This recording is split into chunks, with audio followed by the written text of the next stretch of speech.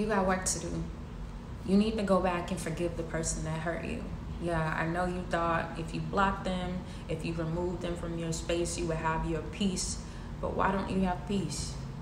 Why aren't you elevating yourself? Why haven't you gotten to the level that you wanted to get on, that you've been talking about, that you've been praying about, that you've been working towards? You haven't got there because you haven't forgiven your past. You haven't forgiven the people that have hurt you. You haven't forgiven the people that have talked about you. You haven't forgiven the people that are using you right now. And the forgiveness isn't for them. It's for you. The Bible says, don't let the sun go down on our wrath.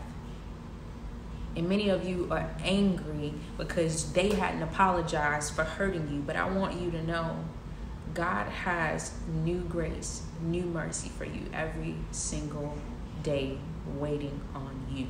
So why are you carrying the baggage of yesterday until your new grace and new mercies, new blessings, new opportunities? You can't carry both. So when you put down one, you're going to be able to pick up another. But really, that's depending on you. So go back, forgive them. They don't have to apologize, and they don't even have to deserve it, but you do.